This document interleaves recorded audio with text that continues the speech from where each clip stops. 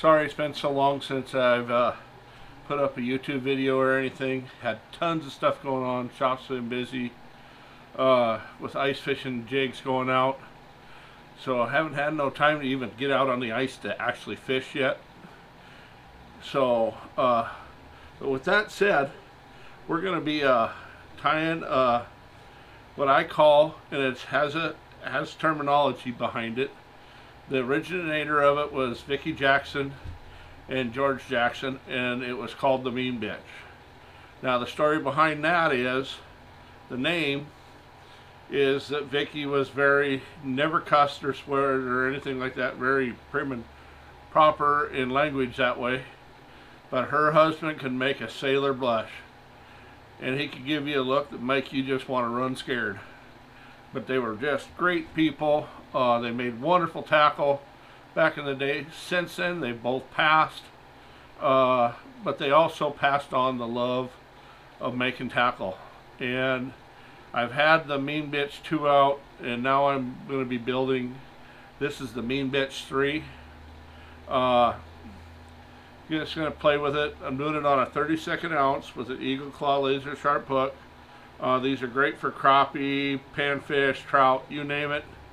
So if you guys want to tie these, feel free to, because if I put them out, they're only going to be in limited edition. They take a while to tie, so they're not feasible for me to be making them by myself. So with that said, we're going to move on to tying this fly, the Mean Bitch 3. And I'd like you to go down and subscribe to our channel. Check us out. We're going to put out tackle making videos, fishing videos, and the sorts.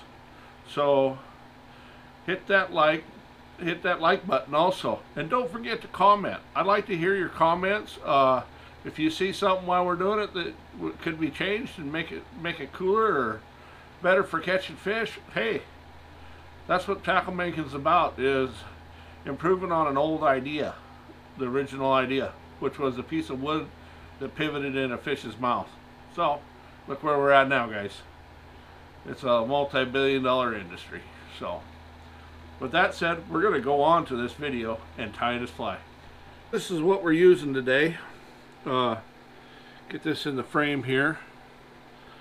A 1/32 ounce jig head poured with a neck. You want the neck. That gives you your body.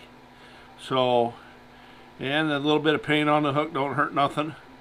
So I've already got one in the vise here, but here's the other thing we're using. I'm using U2C 140. This is the chartreuse color. I'm using my bass skirts for making bass skirts. You can get these in the fly shops also. So different colors and stuff. And here's the main thing for this whole thing. Stretch Magic 7mm. You can get that at most of your hobby stores. It's in the necklace making area. Pretty cool stuff. Lots of fun to work with. The first few were kind of tough to get used to and tying in and everything, but hey, they're going smooth now. So, but this is pretty cool stuff.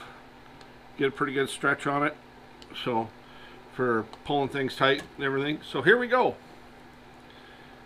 I take my thread and wrap the body all the way down, and when you get to the back there, you're going to have it's going to want to slide off.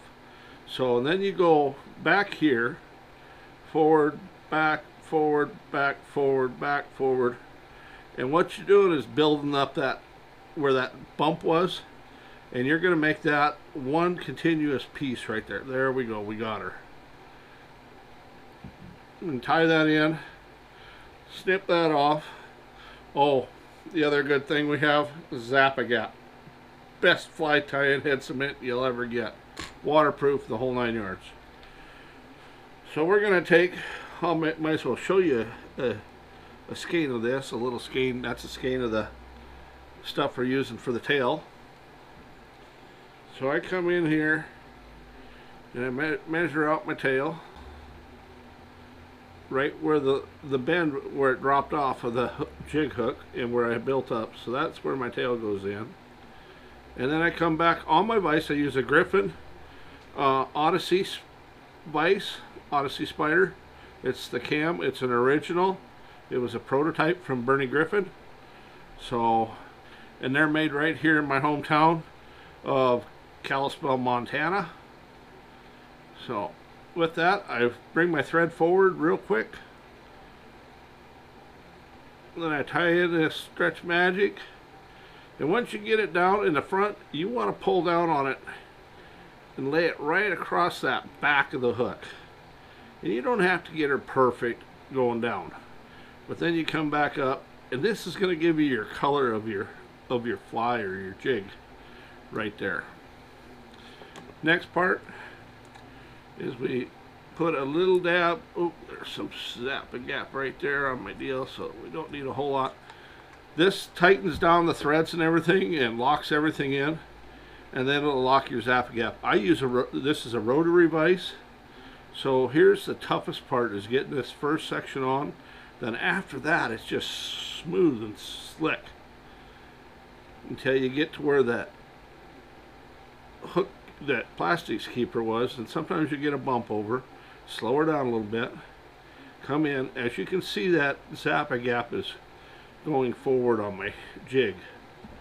So I wipe that off a little bit, but that's good to have. So come in and tie her in, and I go in front and then back, and then once I get her out, I snip her off, pull it a little bit and snip it off. Then I come in with my thumbnail, and that's my base for my fly tying head.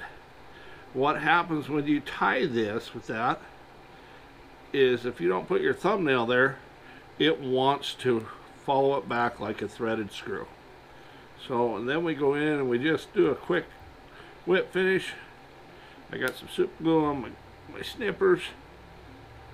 Cut her off.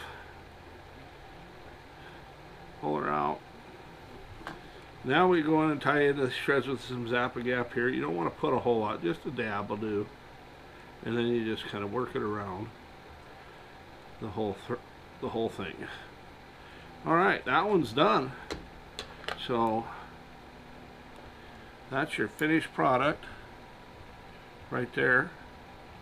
So folks, make sure you go down there, hit that subscribe button, hit the notification bell, and also leave your comments down below. So looking forward to seeing you, looking forward to seeing your comments.